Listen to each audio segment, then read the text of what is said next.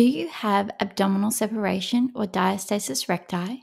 Let's do a self-check just now. Diastasis recti, that is where those two muscles, when we talk about the rectus abdominis, that's when they have separated. Now, it's the connective tissue that connects those muscles that has weakened or stretched because of the pregnancy. How can you tell? Let's do a check just now. All right, have your feet flat, knees bent.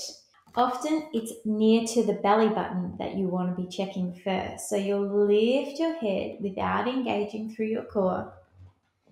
And you can place your fingers like this, and you can feel for a distance between these two ridges or your six-pack muscle. You can go from the belly button and then you can work your way up and see if there is more than one finger distance. You can work your way back down as well. And just find the area that has the biggest distance and relax. The other thing that you're looking for is the depth. So when you lift, can you get a bounce back? See, I get quite good bounce back with my connective tissue, but some women feel like their fingers go all the way down and then release. Now, okay, once you've done your abdominal check, I also want you just to see how your body is functioning when you're doing your movements. So when you do a lift of your head or of both feet off the ground, you need to really make sure that there's no doming or no pressing upwards. When we're talking about our exercises, you want to be able to lift your pelvic floor, engage and feel like there is a wrap around your torso so that when you're lifting one leg, you can maintain that. But then when you're lifting the second leg, you want to still maintain that. What can happen is if you don't engage and you lift, and then you lift and you get a push upwards. And that's what you want to avoid because that pressure is not regulated and it's going to press down onto your back. So whether you're working with double leg work, head lifted, you're working with some extension, all of these things can work with challenging through your core. Now, there's always going to be a slight press up because of that intra-abdominal pressure, but can you regulate it and can you not let it affect your body and put extra pressure, particularly into your back? That's why when you do your exercises, it's not a matter of challenging yourself to go, I need to do a plank for a minute or 3 minutes or 5 minutes. You need to listen to your body and not compare your body to somebody else's.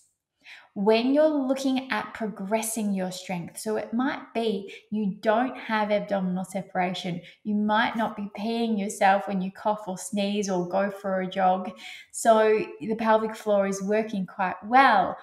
But postpartum, and that means any time after you've had your baby, at least for that first year, you don't want to be putting too much pressure and testing your body out too much because those symptoms or those issues could come about maybe 6 months, 12 months, 18 months after you've had your baby. The hormones also have an impact. So if you're breastfeeding your baby, that can also have an impact on what's happening for you. And there might not be that firmness if you're still breastfeeding your baby because of the hormones. So don't be hard on yourself feeling like you've got to get rid of all the soft bits completely. The hormones play a big part in this, as does the change in your hormones when you stop breastfeeding. So be mindful, say it's 12 months after you've had your baby. If that's when you're stopping to breastfeed, there's a change in your hormones. So just be mindful. This is often when a lot of women do experience prolapse or issues because of those changes and they haven't supported themselves with recovery exercises in that lead up. So just something to remember. In our core rehab program, I don't just show you how to do your pelvic floor exercises. I show you specific techniques to help heal abdominal separation and pelvic floor issues. No more embarrassing leaks. Let's get your body confidence back and your pelvic floor strong.